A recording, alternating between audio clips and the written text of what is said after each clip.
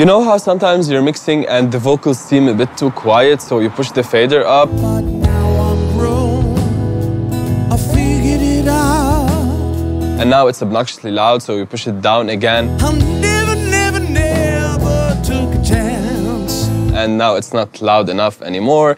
And it feels impossible to find the correct level for that signal. And the reason may be because you're not compressing enough or not at all, but that's a beginner mistake. I'm not talking about that. I already assume that you know how to EQ and compress properly. Okay, so what's the problem? The problem is that it's too small. It's not occupying enough space in the mix.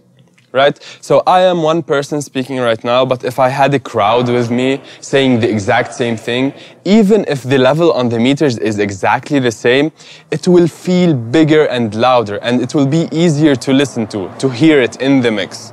So how can you have more of it?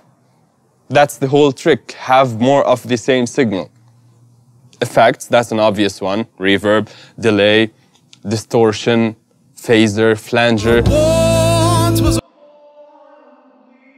What he saw, but now I'm grown. I figured it out. The more variations you have of the same signal, the bigger it will feel. So if you have the vocal alone in the whole mix, even if it has the correct level, it will feel small. It will be difficult to listen to, oh, that's the vocal, I can understand what they're saying.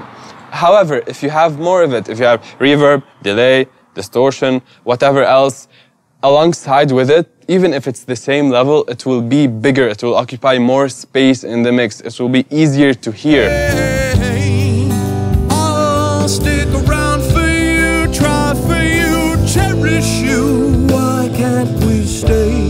Not louder, more of it. That's the whole trick. Now, I briefly mentioned distortion, so click on this video to learn another mixing trick that utilizes parallel distortion to make the mix feel fuller and heavier. So click right here and I'll see you in the next video.